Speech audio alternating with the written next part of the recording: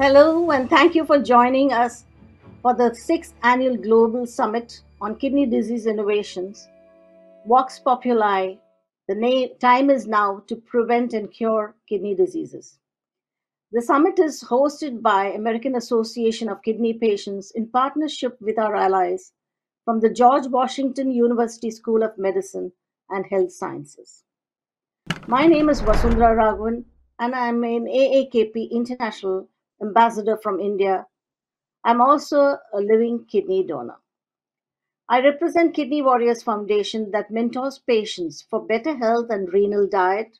Several books on real life instances of people with the disease have been published in the past. I'm a member of the AAKP since 2020. It allowed me to participate in actively in summits and gave me speaking opportunities that has helped me to do my work in India. It gave me an understanding of AAKP's policy making initiatives, and I recognize, as does the world, that AAKP has been the leadership in this area. This year's summit, Vox Populi, was purposely and strategically chosen by AAKP for its historical meaning, voice of the people.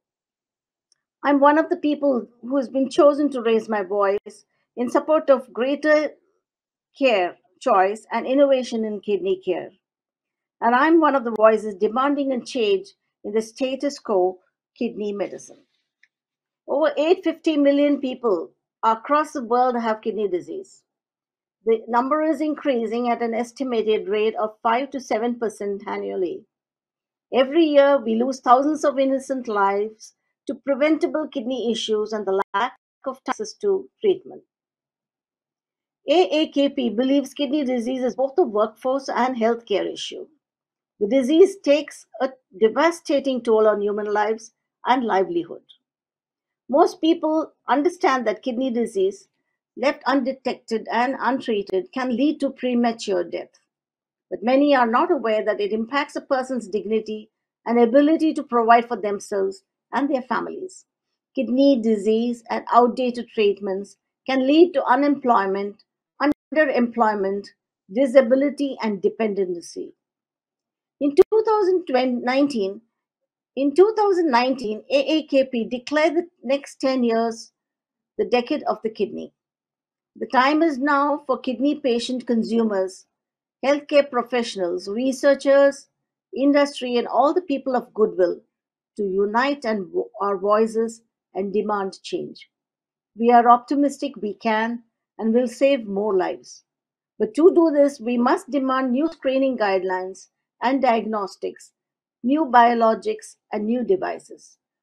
Together, we can manage and solve this growing global public health crisis. The time is now for elected and appointed leaders worldwide to listen to patient voices. Governments must remove the regulatory and payment barriers they create that delay innovation and prevent timely care access. If government fails to act, we must raise our voices and demand an end to negative government detriments of health. Make no mistake, every nation is impacted by kidney disease and millions are at risk. The optimistic news is that every person watching this program today can help those impacted by disease and make a difference within their own nation. Through AAKP Global, AAKP is educating patients, care partners, healthcare professionals, and policy leaders across the world on unmet patient needs. Our annual Global Summit on Kidney Disease Innovations has helped put a human face on what is now the 10th leading cause of death based on data from the World Health Organization. We have connected people across the globe in a common purpose larger than one person or nation. Together, we have increased hope and optimism. So, thank you for joining us. Your voice is the voice of the people, and you can count on AAKP to keep amplifying throughout the world to create change. With that, I'm honored to serve as a moderator for our session entitled Alternatives to human organs, artificial, implantable, artificial wearable, and 3D printed kidneys. Prepare yourselves for an extraordinary session. Today, we are privileged to hear from remarkable individuals who are revolutionizing the field of transplantation. You will be inspired by the pioneering work that is happening. Our first presenter is an ally and cherished friend and supporter of AAKP, as well as two-time KidneyX Prize winner, Dr. Shuvo Roy. Dr. Roy is a professor at the University of California, San Francisco Department of Bioengineering and Therapeutic Sciences. He is also a founding member of the UCSF Pediatric Device Consortium, whose mission is to accelerate the development of innovative devices for children's health. Dr. Roy is well known as technical director of the Kidney Project, a nationwide effort focused on creating a small, surgically implanted, freestanding bio-artificial kidney to treat kidney failure. He, along with Dr. William Fissell, medical director out of Vanderbilt University, lead a team that is dedicated to making this technology a reality for kidney patients. AAKP announced our formal partnership and support of the Kidney Project in 2018 because we were impressed with Dr. Roy and Dr. Fissell and their commitment to the inclusion of patient insight data and patient lived experiences in their work. Without further ado, I turn the presentation over to Dr. Roy. Many thanks to you and to AAKP for hosting this event. My team and I from the Kidney Project are pleased to provide an update on our work towards building an implantable artificial kidney. So today I'll talk about the progress we've made over the years that includes a team from UC San Francisco, Vanderbilt, patient groups like the AAKP, and other researchers both across the country and some from across the world who have been helping us over the last 10 years or so. Our vision is for a universal donor kidney that overcomes the scarcity barrier of transplant while providing its benefits. This device, an implantable bio-artificial kidney, is powered by blood pressure alone, no batteries or external connections needed. The device is a two-stage system that replicates the main functions of a kidney.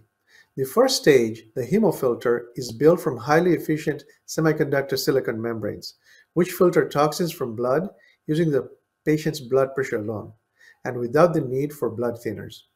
The other main functions of the kidney is replicated by the second stage, a bioreactor that also uses silicon membranes to encapsulate growing renal tubule cells while protecting them from the patient's immune system. The bioartificial kidney is a compact device connected to blood vessels and to the bladder using a surgical procedure similar to kidney transplant. To miniaturize the bioartificial kidney, we use silicon semiconductor technology. As we can see from the development of cell phones and other microelectronics, silicon technology allows for extreme miniaturization of sophisticated systems while leveraging almost 75 years of reliable and cost-effective manufacturing. With silicon production techniques, we can now create nanoscale features comparable to sizes of biological components inside cells. Today, I'll provide an update from experiments that we conducted to advance the bioreactor component of the bioartificial kidney. This is the unit that houses the renal tubule cells. We wanted to test whether the features of the precisely engineered membranes will allow the bioreactor to provide immunoprotection, meaning no need for anti-rejection drugs, and prevent the passage of cells and viruses between the patient and the device and the components inside it. In this experiment, we used human kidney cells inside our device prototype. As you can see, it was implanted into pigs, and to test our hypothesis, no immunosuppression was administered to the animals during or after surgery. Now, here are the results from our experiment. The images on the left and the graph in the middle show that the kidney cells inside the bioreactor were alive despite no immune suppression. On the right, the graph shows that the cells express the genetic markers of human kidney cells without any evidence of damage after implantation. This exciting data allows us to envision that the bioartificial kidney, once it's fully developed, should not require the patients to be treated with anti-rejection drugs. Next, we'll continue to build on these results and advance the bioreactor work by testing the prototypes for longer periods of time and evaluating the actual functionality of these cells. Thank you for allowing me to provide this update for the community. Let me thank those who have contributed to our work, both financially and otherwise. My team at the Kidney Project and I are exceedingly grateful for that support. We also appreciate our partnership with AAKP and the support for creating artificial kidneys within this decade of the kidney. Thank you. Thank you, Dr. Roy, for such a wonderful presentation. I have a few questions to pose to you. How does an artificial implantable kidney compare with a natural kidney? Thank you for that question. We designed the artificial kidney to replicate the native kidney. So it's got a filtration unit very much like our own native kidneys, the function that dialysis tries to replicate, but it's coupled with another section that contains kidney cells, something that dialysis does not. It replicates the functions of the kidney tubule. And these two units work in tandem to provide total renal replacement such that the patient is not needed to connect to an external unit, can eat or drink freely, and overall gets treatment 24/7. When do you feel this technology will be ready for human trials? That's an excellent question. We are doing the research and development to prove that our concept is feasible. To move this to human studies, we'll have to work very closely with manufacturing partners, as well as the FDA, to gather the data, build prototypes that we can then do control testing that's needed before the FDA will let us human studies. We're hopeful that by the end of the decade, given that this is the decade of the kidney, we'll be able to get to the patient community. Will I need to take immunosuppressant drugs after receiving an implantable kidney? Immune suppression drugs are critical whenever one gets a transplant organ. However, the immune suppression drugs have a number of adverse side effects. When we began to work on the design of the bioartificial kidney, one of our design criteria was how can we eliminate the need for immune suppression drugs or certainly minimize the amount that will be needed. The membranes we've developed serve as a barrier for the immune system of the patient to interact with the cells that are inside our device. This physical barrier prevents immune rejection. And what our experiment showed was by putting human kidney cells in a pig with the membrane barrier, we saw no evidence of rejection, a very promising sign that in the future we can avoid the need for any immune suppression even after implantation. And finally, what do you expect the lifespan of this implantable kidney to be? And are there any considerations for potential replacements in the future? Like any medical device, there's always the chance that there may be the need for revision or parts may not last forever. However, by working with the right engineering team, material scientists, surgeons, and nephrologists, we hope to make a permanent device, similar to what pacemakers are today, similar to what heart valves are today. Being engineers and scientists, we can prepare that there still may be a failure, and in that case, we hope we'll have developed techniques to minimally invasively replace the components in our device or replace the whole device altogether. Again, Dr. Roy, thank you for being with us today. We appreciate you sharing with us the latest on the kidney project and what is needed for the patients.